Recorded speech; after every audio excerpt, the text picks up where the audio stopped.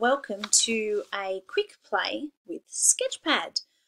As you can see, this is an online free program for you to play, so you just need to go to, you type in sketchpad up here on in your address bar and you'll get to go straight to it. So this lesson is just a very quick intro to playing with digital drawing and a really easy, quick way to have a go at trying to manipulate things and how tools work, etc., etc. All right, I have here just saved a random image. Okay, just an image off the internet or a photo you've taken, anything you want, any image. Okay, so I'm just going to click on it here, whoops, and drag it and drop it onto my screen so it automatically comes up there.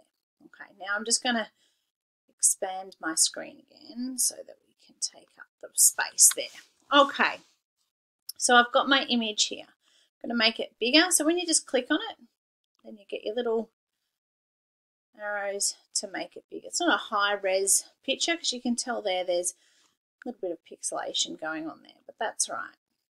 Now, this is just a play. I'm literally going to spend a couple of minutes playing, showing you a few little tools and what I want you to do.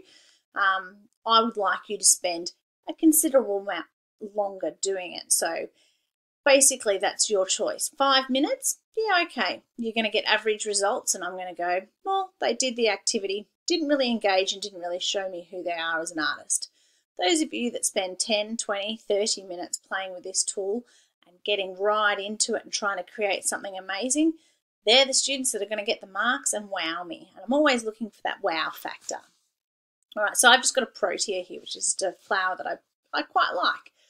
And we're just going to have fun. So there is no actual end result other than I don't want to see the original photo. So you need to cover it up somehow. So use it as your base, like a tracing board, I would say. So up here, if you click on the tool that's just, so if yours might look like that, click on the tools at the top here.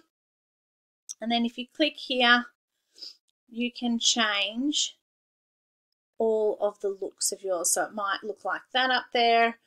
Whatever's in that top little box, you click on it and then you get it down here and you pick which one you want to have a go at. So let's have a quick play with some of them. So a tile brush. What does a tile brush look like? So these are my colors here. So you can have an outline with no fill or you can have a fill, and I'll show you what I mean by that. So at the moment I've just got an outline. So what's going to happen when I do an outline? Okay, pretty cool. What can I add a different color? So I might add a darker color to my fill. Will that work? No, I don't think I can do a darker color in the tile brush. So basically, all I want you to do, don't like that one. That was a bit funny. So use my undo.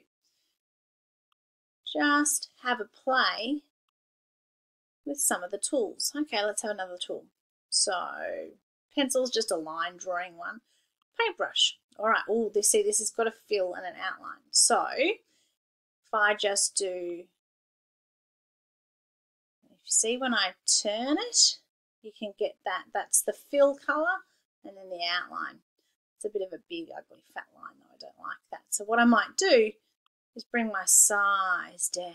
Yeah, that's a bit better. Let's have a look at that. So if I go up and around, oh yeah, that's pretty cool. I'll do that here. Do that here. I don't want you to think too much. I know, I want you to put stuff down and see what it does. Play with the colours. All right, oh, sketchy. That's a fun one. I might do a bit of sketchy using that darker pink colour there. Okay, so let's see what this looks like. Oh yeah, see, you're sort of tracing the outlines of those leaves there. Go up and around. You get that really cool. Go all the way in there. So just layering, and what I'm going to end up doing is probably covering half the stuff I'm doing here. This is just to get my base on, and then as I play with other tools, I'll add more colours. I might do a few of these back ones here with that cool brush. There we go. So you just having fun. I don't want you to think about where it's got to end up. I just want you to get used to putting down colours, playing with some different brush techniques. All right, what's another one? Spirograph. That's fun. Let's change the colour. I'm going to go more into those pinks there, I think. So just a bit of a spin there, a bit of a spin there, oh, I can make that a bit smaller. Maybe, oh, that's the line width, the size. Let's play with that. Yeah, let's bring that right back. Okay, so we might just add a bit, yeah, that's a bit more fun, a bit more controlled. So even though I didn't like those sort of circle ones, we can just sort of draw over the top of them and see what happens in there. So we're adding some good textures. Add in a bit there. I think that needs to be darker, so let's go a bit darker. Do, yeah, some more in there. So as I said, it is just literally about mouse control, okay? If you're really lucky and you happen to have a stylus, that would be cool, and a drawing pad, but most of us aren't that lucky. Or the web one, I like the web one. I think I'm going to go back to the greens for this. We're going to put in a darker green, maybe make it a bit darker. And don't forget your eyedropper. So what your eyedropper does is it collects the colour for you. So if you really want to get that colour there, so now it's that colour. So let's have a look at what that does. Oh, that's pretty dark. You can hardly see that. I might do that here. Oh yeah, look at that. That's fun. We might do another one up the edge here. So it's just coming out of my square there. I think that could look kind of cool. I might build up a bit more so there's less white showing. So you can see I'm just sort of wiggling my mouse around into shapes, and just because of the type of tools that we're using, they kind of create it all for us. I'll just put a bit in there. So I'm really just sort of linking all that in, building up these layers and these colours.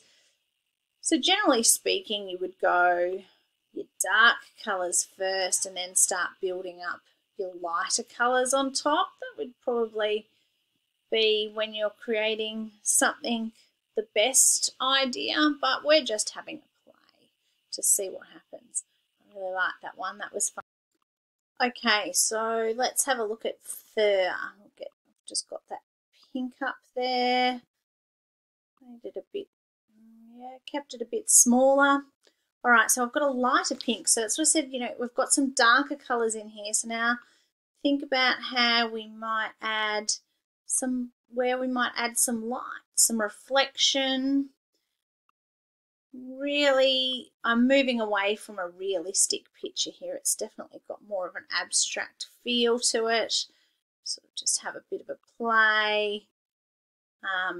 Definitely think I like those green colours a little bit better.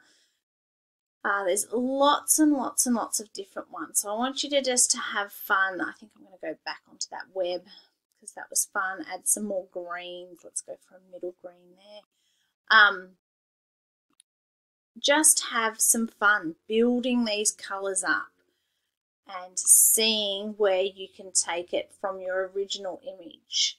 As I said, I don't want you to have a final product in mind. I just want you to have a bit of an explore and see what you can create. This one really has moved away from what my original image is. Once you've completed, or you think you've worked this as far as you can, take a screenshot of it. This program does save them, but just take a screenshot of it and save it because I'd like you to be able to upload what you've done. Thank you.